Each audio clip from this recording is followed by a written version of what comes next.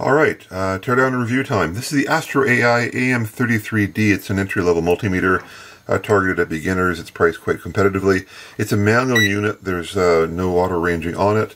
We will take a review on the operation of the unit with an eye towards somebody who might be looking for their first multimeter. And the latter part of the video, I'll tear the unit down right into the silicon level. We'll take a look at all the components and how it's built. Okay, well, it's called a multimeter because it measures multiple functions. There's a range here for measuring volts, DC volts, the 2 volt range, 20 volt range, ideal for things like Arduinos. 20 volt range, obviously, for things like 12 volts in a car's automotive system. Measuring resistance from the diode here to see if a diode's functioning correctly, all the way from the 200 ohm range to the 20 meg ohm range. Pretty awesome. There's 3 ranges here for measuring if a battery is okay. A 1.5 volt battery, 9 volt and 12 volt. Pretty common, obviously. Some current ranges, 2 on these prongs. One's 200 microamps, one's 200 milliamps. Then if you want to measure pretty significant currents like you find in a car, you have to use the 10 amp jack over here. And then there's a couple of AC voltage ranges. 200 volts ideal if you're in North America and have a 120 volt system. Otherwise you're into 600 volt range if you're in Europe or parts of Asia with a 240 volt range. Very typical. This button here turns on a black backlight, which is super helpful if you're ever doing work in a car or a boat and you need to have poor light conditions. You can see what's going on. The other button here is called hold. Again, if you're trying to do a blind measurement where you can't quite see a display, you can get the measurement and you can press the hold button and then actually take a look at the display. All pretty typical features of multimeter. This is a very representative standard meter. It has all the typical things you would expect on a multimeter. Nothing really missing here. Okay, let's talk about how you measure voltage with a manual meter. Generally speaking, you want to probably start on the highest range. Now, I'll just instead of pictures, since I know the voltage that is being put into the meter, it's 5.11 volts. Now you can see in the 600 volt range, it indeed says 5, but of course the digits here are missing. That's why I then go down to the next range, 5.0, and then 5.06. So, and then if you go one further, it's going to say OL, which is overload. So, nice thing with a manual meter, actually, you have to sort of think about what you're doing, which actually can be an advantage, quite frankly, rather than these automatic meters. So, always start high, and then come down until you can see the voltage with all the resolution, maximum resolution, and that's what we're at here. So, and that's true for all the other ranges. That's how you measure resistance and AC voltage and current. Always start at the higher range and then come down until you know what the voltage is. If you start down here, of course, it'll just be overload. Or worse, you'll get a misleading voltage. Now I'm on a 200 millivolt range. Unfortunately, it's just suggesting a very strange voltage, which is not true. Now it's overload at 2 volts, and then at 20 volts, you get the actual measurement. So start high, crawl down until you get to the point where the next range down wouldn't have enough range. Like 0 to 2 volts clearly doesn't have enough range. Okay, so there's settings here for measuring batteries, 1.5, 9, and 12 volt. But of course there's also a DC volt scale here. You might wonder what the difference is, because obviously batteries are DC elements. This battery here, AAA, it is fully discharged, but if I measure it on the DC voltage range, you can see the meter declares about 1.02 volts in the battery. But if I switch over to the battery measurement range at 1.5 volts, I'll get a different measurement. Now it declares at about 0.8 volts. What happens is basically this is a DC voltmeter with a bit of resistance added, which gives you a more accurate reading of a battery. Over here it's a very high impedance, so the battery actually can produce a bit of voltage but at very, very low currents. Once you switch over to here, you get a more accurate reading of the battery's capabilities and status. Of course, 0.8 volts is a discharged battery, and that's the big difference. And it's actually fairly easy to prove. I've got another meter here in its ohm meter setting. Meter's on 1.5 volts. If I measure the resistance between the terminals, my meter will now declare that to be about 32 ohms. And if I switch back to the 2 volt setting, the meter now will declare a very high impedance, around 10 meg ohms. So basically, this is a DC measurement with a small resistor in place to load the cell down to give more accurate reading. So it's declared to be a 2000 count meter. You might see that on the literature for multimeters. Let's take a look what that means and what the trade-off of having a lower count is compared to more expensive meters. So this is declared to be a 2000 count meter. That's actually a low number. If you look at a more expensive meter, 6000 and 10,000 count meters certainly do exist. It's basically an indication of resolution. The scales on here, if you notice, are all in the 2s, 200 millivolts, 2 volts, 20 volts, and so on. You can see that I'm in the 2 volt range. I'm feeding it almost 2 volts, 1.985 volts is being measured by the meter. This digit here is very much the highest resolution the meter is capable of, the millivolt range. If I go slightly above 2 volts, the meter, of course, will go into an overload condition because it can't display anything beyond 2 volts. And of course, the easy solution to that is you switch to the 20 volt range. But now you can see you've lost that extra digit of resolution. So if this was a 6000 count meter, for example, it would be able to still display that bit of resolution. It's a bit academic, to be honest, in a meter in this class, but if you're wondering what the 2000 count means, that's basically an indication of how much resolution you can get on each scale, and at what point does the resolution become not possible. So with an inexpensive meter, the question, of course, becomes, is it any good in terms of accuracy?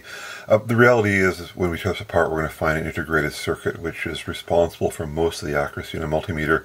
That's been true for about 40 years now. It's actually kind of hard to buy an inaccurate meter, although I'm sure they do exist. If I turn on this reference standard here, this produces the exact 5 volts. You can see it's reading quite close, 4.95, which is in its within its tolerance that it's advertising. So the voltage on just one point, it looks good. Not too much of a surprise. The reference standard also does current, but then I'll have to change to the current mode here. In the current mode, it's 1 milliamp reference source, and I just connect the leads here. And 1.1, about 10% high, still reasonably accurate. And then the other one is the resistance range. There is 3 very precise resistors. The first one's a kilo ohm resistor, and 1.01 kilo ohms, and that's fine. The next one up is a 10 kilo ohm resistor. Now, of course, being a manual ranging meter, we now need to go to the next one, 10.01. That's exactly what it is. And the other one is a 100 kilo ohm 0.08 resistor, and we'll see the meter is relatively accurate. Yeah, it's reasonably good. So out-of-box accuracy of meters these days is fairly reasonable. Within plus or minus 2% isn't too hard to get. So if you're worried about accuracy, even inexpensive meters, I've rarely caught one that's really bad. In the old days when there was no integrated circuit with all of its sophistication, it was quite possible to get a terrible meter. But these days, fairly accurate meters are inexpensive as well.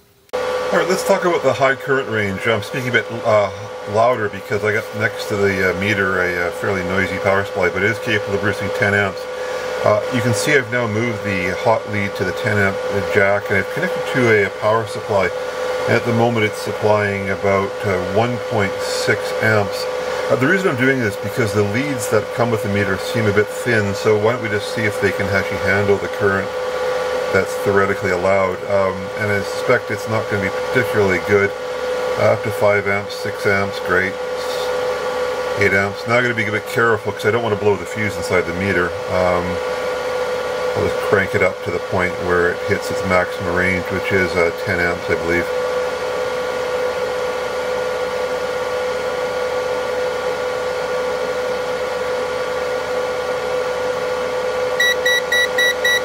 Alright, there we are. Now actually the meter is starting to warm me. So you hear the beeping sound because it's not very happy. It's at the very edge of its range. The reason it's beeping is because when you start pushing high currents through wires, of course they can melt very nice. And also it's warning you because your fuse is about to blow. Actually it's working okay. The leads are getting fairly warm, just as a warning, when you get into those higher currents, but it seems to be handling it okay. And of course you can see the meter is doing its 10 amps. So much to my surprise, I've had a few inexpensive meters I bought over the years where the leads truly they actually start to melt. These aren't great, by the way. The leads are quite thin. If you're measuring big currents, this is probably not quite the right gauge for it. But at least for a short measurement period, this is holding in there. You can see it's drifting down because actually everything's starting to heat up. The leads are actually starting to become more resistive. You can feel heat and loss of energy through them, so they're not particularly good for very high currents, and that's not a surprise. Let me just turn this meter off. Sorry, let me turn the power supply off, very noisy. So if you are measuring high currents with this meter up to the 10 amp range, these leads start to become a problem because they actually become resistive, and they result in some inaccurate measurements. You're actually losing a lot of energy through the leads. Back construction is pretty good. You can take off the cover here to access the batteries without removing further, which is great because you generally don't want to open up a meter. Now, we're going to do that because, of course, we want to tear it down. There is a nice rubber bumper around the meter, so when you drop it, it has some chance of surviving, which is, again, another nice feature. Once you peel that off, though, you can actually then crack the meter open. You got to remove 3 screws. You generally don't want to do this because you can actually affect the accuracy of a meter once you start cracking it open, but since we're going to be doing a destructive analysis, let's take a look at what we can see on this side of the assembly. Okay, let's take a look at the parts that are on a typical meter. The first you can see is that there is a connector for the barrel jacks, and they come down, and you can see the plastic here is designed to take the strain of the lead as it bends back and forth, and then it comes onto the solder pad. It's a good design because you don't want stress onto these joints here because they can crack. These 2 white components, the ones that do get replaced by the user, this is the 10 amp fuse and this is the milliamp fuse. If you put too much current into a range, the fuse, of course, is designed to go first so the meter doesn't get damaged. And you can find these easily. It's an Amazon meter, and Amazon listing shows the size of the fuses. You can buy a small bag of them as well, especially if you're getting started in electronics. It's really easy to blow the fuses. Don't feel bad, just pop the meter open and replace them. The parts down here, this is a precision resistor. When you're measuring current, basically, it just goes through the resistor to create a voltage, and then that voltage then gets translated into a current. There's going to be some diodes here, same thing with the AC ranges. It's converted to a DC voltage and then fed into the integrated circuit. The actual, here's the buzzer. In the continuity mode, the buzzer will beep, and then as you heard there, when we were going above the current limits of the meter, it started to warn you with a beeping sound that you had almost exceeded the capabilities of the meter, so that's kind of what that does. Here's the real heart of any multimeter. It's under this black blob. It's epoxy. They mount a silicon die directly onto the circuit board, wire bond it, and then put some epoxy on top of it to protect it. Basically, all the accuracy of the meter is really inside this integrated circuit. Well, not quite. This resistor is a precision resistor, but the reality is that the vast majority of the meter's accuracy and resolution is determined by this integrated circuit. There's going to probably be probably a voltage regulator here. This is the connections for the battery, and then just a smattering of components, usually for some of the display. Let's take off this integrated circuit. We'll take this one down. We'll take a look at what a typical DMM has for an integrated circuit. This header here, if you're wondering, almost certainly for factory calibration or factory setup. And these little pogo pins here, not pogo pins, pardon me, springs, come up to the battery holder, so it holds the battery. It's going to be a 2-layer circuit board. The workmanship looks fine on this assembly, by the way. Looks like it's all been nicely placed by machines. So again, even inexpensive multimeters these days are reasonably decent instruments, and when you pay more money, yes, you get more accuracy, more resolution, but the basics are almost always there in even a basic meter. So here's the other side of the circuit board, as kind of expected. Just simply this pattern on the circuit board used to select the various modes, and then a fairly complicated looking switch. It obviously moves a number of positions at once. This is silver. It's probably a nickel coating. It's not as amazing as you'd find in a more expensive meter. This will probably be hard gold plated, and same thing, gold plated on the connectors. The reason why that's useful is that over time, of course, this will slowly wear down, and eventually the meter will malfunction if you spin it too much. So again, always trade-offs with time and money. This won't last as long as a more expensive meter, but then again, yeah, it is an entry-level meter. The display held on by what's known as a zebra strip that comes down and contacts the assembly. And then of course here's the LED backlight pattern. And very typical of a entry-level meter on this side. In terms of safety regulations, in terms of meeting a national standard like UL, CSA, TUV, there's nothing here. The meter doesn't claim to meet any national standard. If that's the concern, this wouldn't be the meter for you. It is an inexpensive Chinese meter. They don't even claim anything like CE marking, actually. I can't find anything even in the manual on that. So no declared national standards for safety. Okay, so what we have here is a picture of the silicon die. It starts to expose all of its secrets. What are we looking at? Well, the bits on the outside that are little squares are the connections off the die. They're known as the connection pads. As you can see, they are on the edges of the die. It's typical as a wire bond. On the center here, we have a very regular array, almost certainly some sort of ROM. So looking at probably a microprocessor design, not too surprising. The bits around here are basically digital logic gates that have been laid out by a CAD tool. I would suspect this is an 8-bit or perhaps 4-bit microprocessor and assorted logic. On the left-hand side, a lot of analog functions you kind of would expect. We'd have to find something like a voltage reference and an A to D converter. Now, no need to super guess because fortunately there is the next picture is the die. On the upper right corner has the maker of the die, SDIC, a company out of China. And a part number ICO810M or IC0810M. And a relatively recent date, design date of 2021. So we're looking at a fairly contemporary device. And if you go onto their website, you can see their top page, the professional mixed signal IC design application provider. And in there, they actually do show a part for a digital multimeter. It doesn't quite match the silicon die. They actually seem to sell a lot of small microprocessors with an assorted associated analog digital converter.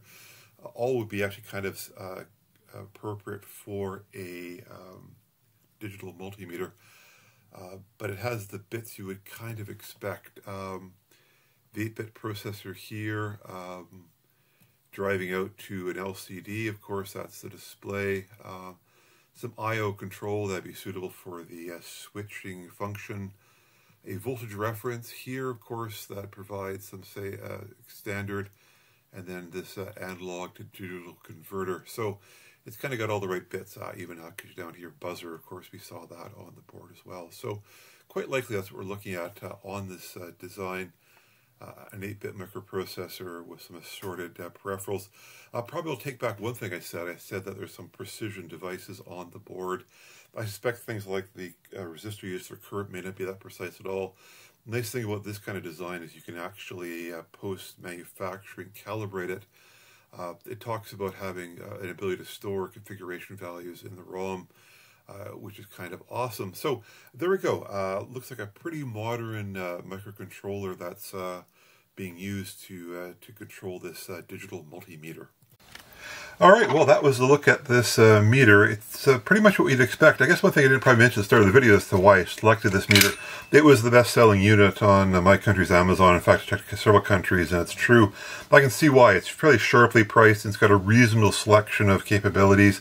I mean, yes, you get the standard compromises, no safety regulations, thin lead sets and such, 2,000 counts, but honestly, a lot of value here in these kind of low-end meters, and certainly you can do a lot of engineering with these before you have to start pushing into something a little more sophisticated.